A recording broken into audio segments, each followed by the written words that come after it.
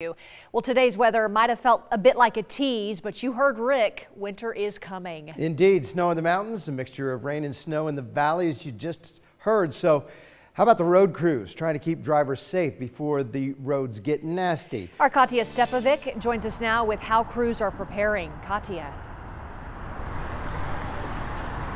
Right, well, it is indeed really cold out here right now, but so far no sign of rain or snow. And as we just heard, that could change heading into this weekend, and the road crews, they're prepared for that.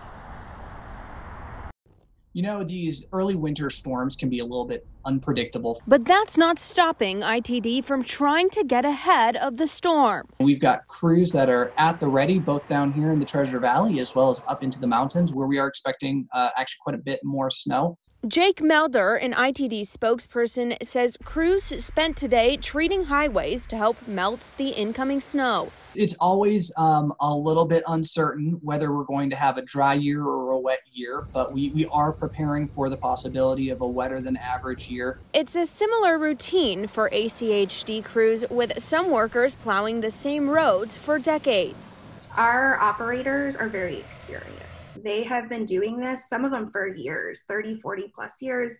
They have the same routes, so they're familiar with those areas, which is very important, especially as the Treasure Valley continues to grow. Less than 2 weeks into November, and winter weather is taking its toll. And unfortunately, with some of the early storms that we've seen across the state, we have seen a high number of crashes that have come with those storms. Melder says ITD will do everything on their end to clear the roads, but it's also on drivers to stay safe.